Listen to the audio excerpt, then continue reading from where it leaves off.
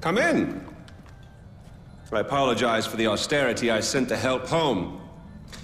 Chances are you shot them on your way in. Now, before we begin, to whom am I speaking? The son who returned to scatter his mother's ashes, or the lunatic who has murdered his way to the top of my mountain?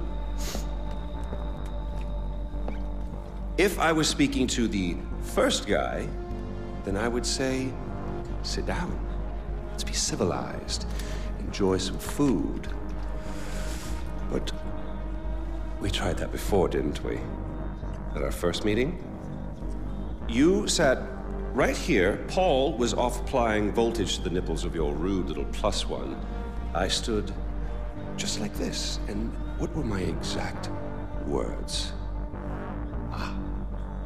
Stay here, enjoy the crab rangoon, don't move, I'll be right back.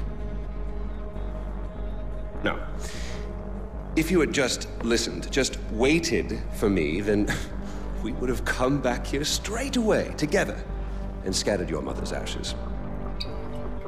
So then you must be the second guy who didn't listen, decided instead to join the other monkeys and start throwing his shit around.